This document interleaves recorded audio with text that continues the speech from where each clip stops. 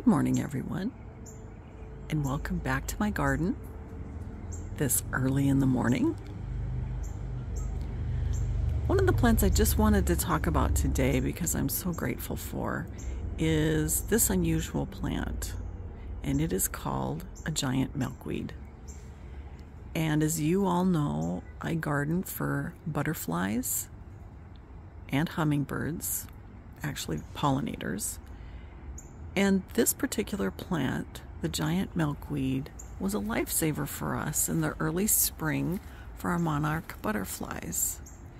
And the reason this plant has been so wonderful is because the leaves on this plant are very thick, and this plant can sustain a lot of monarch caterpillars, whereas a typical normal milkweed plant cannot. And our native milkweeds aren't growing, and they aren't producing earlier in the spring.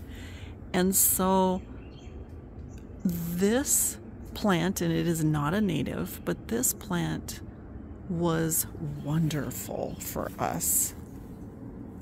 And it just sustained so many of our monarch caterpillars. In fact, we had 30 in the spring caterpillars that we were able to release due to having a giant milkweed, our giant milkweed plant.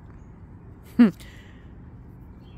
only reason I'm showing you this leaf is because towards the end of August, we had a hailstorm, which is pretty unusual for the Houston area, and we had dime-sized hail, and it just really went through the leaves of this milkweed, of our giant milkweed. But since then, we've had a lot of new growth that has just been beautiful. And I've got more than one giant milkweed because of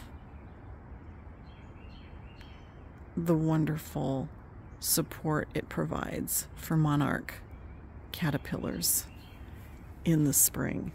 It is not cold hardy, so we do have to protect it in the winter. Last year we brought it into the garage, but we will do that again just so we're able to provide a habitat for the monarch caterpillars in the early spring. It does get fairly tall. You'll notice I have it potted. And the reason I have it potted is because, again, we have very thick clay soil. And this particular plant needs a better well-draining soil. And so anything that I'm a little bit concerned with, I will try to put it in a pot. Even with planting higher above ground or trying to amend the soil, it just has not worked for us, because we can get inches and inches and inches of rain, and that clay just soaks it up. And if it continues to rain, it stays in those boggy conditions, and some plants are just too sensitive to where they're not able to survive. And so when I come across plants that I feel that are like that, I will put in a pot. This does flower, and it does attract the pollinators. I don't find the flower very pretty, but it is a large flower. You've probably seen it in my videos a couple of months ago.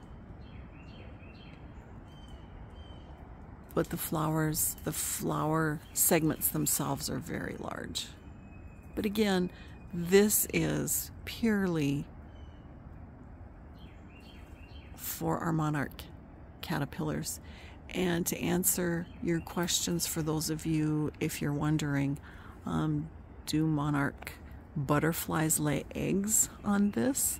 They do. Interestingly enough, they do. And we've raised, caterpillars have been raised on this totally, and are, develop into very beautiful and successful monarch butterflies. I even had one early this spring move from one of my balloon milkweed plants to the giant on its own, and then grow through its instars, through a couple more instars on the giant before it pupated and developed into a beautiful butterfly. So thanks for joining me